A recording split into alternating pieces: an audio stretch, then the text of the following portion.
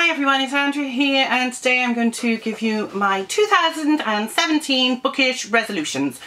I have no idea how many of these there are. There's maybe 5, maybe 6, who knows.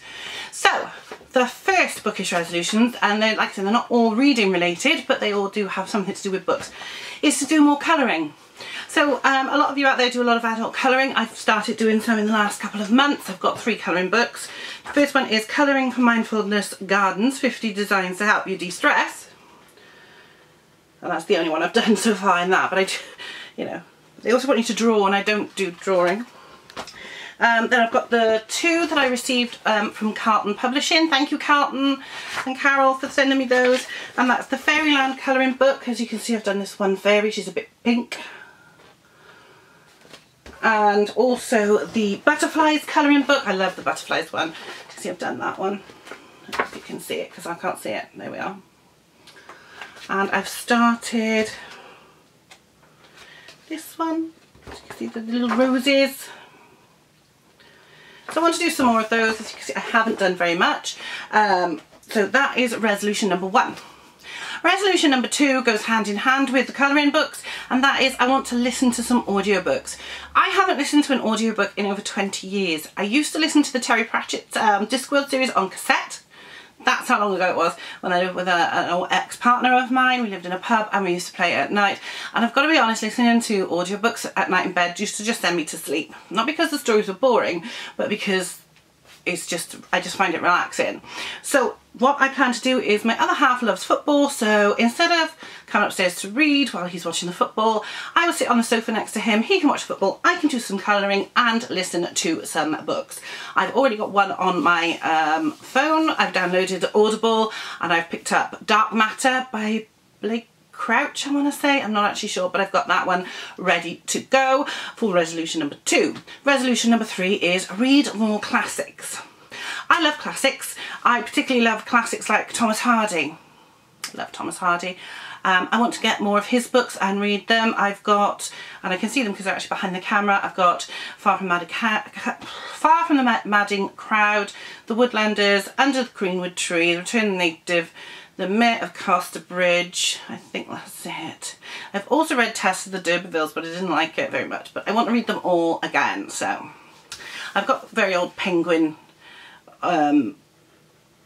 ones, or cheap, not Penguins are cheap, but they were actually nice editions. But I want to get them all the Thomas Hardy ones in the Folio Society editions, which I can get off of eBay, as I like those. But I also want to read more Austen. I want to read some Russian literature, for instance War and Peace. I know Olive over at Book Olive is planning on reading War and Peace sometime next year, so I think she's going to do it as a read along, so I'm going to get a copy and read that. But there are so many up there, modern classics and classics. For instance, this year I read Jamaica Inn by Daphne du Maurier, and I picked up Rebecca, and I'm going to be picking up The Birds and other short stories soon, so I want to read those. So read a lot more classics. That's number 3. Number 4, read more books than I buy. This is never going to happen. Never, ever, ever going to happen. I can read a maximum of 22 books in a month. That's the most I've ever read since I started book 2. I usually buy about 30 books a month, so I'm going to try, but I don't see it happening. I mean, even this month, I think I've bought more, or been given, because if we've had Christmas, I had some for presents, but I've also bought a few as well. But as my partner says, if you see them somewhere like in a charity shop, you buy them because they're there. They might not be there next time you go. So that's number 4. Number 5 is beat my Goodreads challenge. Again, this year I smashed my Goodreads challenge. This is actually being filmed prior to New Year's Day, so I don't know exactly how many I will have finished by New Year's Day, especially if I complete the Holiday Book 2-a-thon. That's going to be another 3. I think I'm currently on 167 or 168 books this year. My goal was 125. I've smashed it by over 40. Some of these have been short books, some of these have been long books. I don't really worry about it. I'm not going to give myself a really massive target of 160 because that's what I've read. That would be stupid. But I'm willing, you know, I'm going to keep it around the 125, 135 mark. So I might put it up by 10, but that would be it. Because I may not read anything, or if I'm reading something like War and Peace, it's going to take me longer. But saying that, I read the book on the Romanovs. That took me 3.5 weeks. I'm still ahead of the other books. So that is the next one. And I've forgotten what number I'm on. But hey, who cares? I think it was number 5. Or it might be number 4. Who knows? What else? The next bookish resolution is I want to sort out all my writing. Because like most readers, I write as well. I don't write very often. Mostly I write poetry if it comes into my head. I scribble it down, I work on it, and I file it. I've done that for ages and it's a complete and utter mess. I have a big box of paper. I have poems scribbled on napkins, pieces of cardboard that go on takeaway containers from when I used to work in a fast food place. Anything I can scribble on, I scribble on, and then I just file it. So I'm going to sort all that out next year. That is my main thing. I've got to sort that out because it's a mess. I want to try and compile a poetry pamphlet and publish it through Lulu or Amazon. I don't know yet, but I'm going to see. So that is one more. The last one is, this is my last resolution, is something I've got to do, and I've been meaning to do it for a while, is I need to sort out the book room. The book room is where I film. There are 1, 2, 3, 4, 5 bookcases in here. 2 of them aren't full, but the way I sort my books means that they are not for fiction. I do have another bookcase in my bedroom which has all my fiction, some of my fiction on it, but even then that's not the bookcase. It's not meant to be for that. It's supposed to be for storing other things. I will be buying a new bookcase in the new year, and I want to sort this out and get it all tidy. There's a lot of stuff down here that you can't see. There are things like photography books. There's a box of candles. What's that over there? Oh, some photo frames.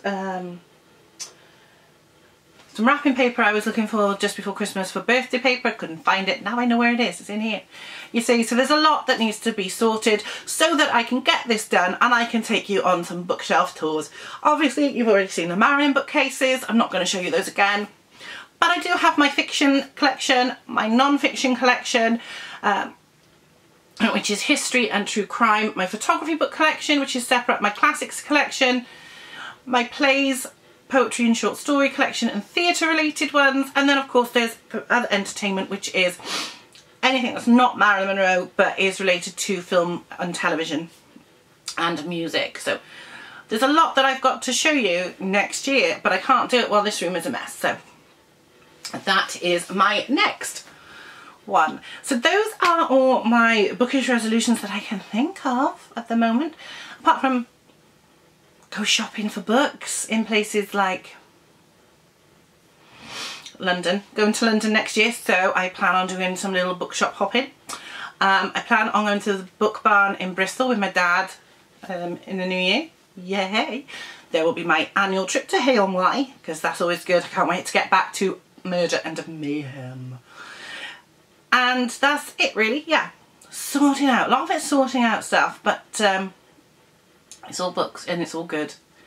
So that's me for now. Obviously I'll be back soon with a end of month wrap up, my December wrap up. It might be split into 2. I haven't decided yet because obviously I don't know how many books I'm going to finish reading. I've got a feeling it's going to be a part 1 and part 2 because I think it's going to be around 20 books. Again. But that's good. We like that. So anyway, that's all from me. I'm looking forward to seeing your resolutions. I have been watching them as they've been coming up. So here's to a happy 2017 and lots more reading, lots more books and lots more booktube. So thank you for watching and I'll see you soon. Bye now.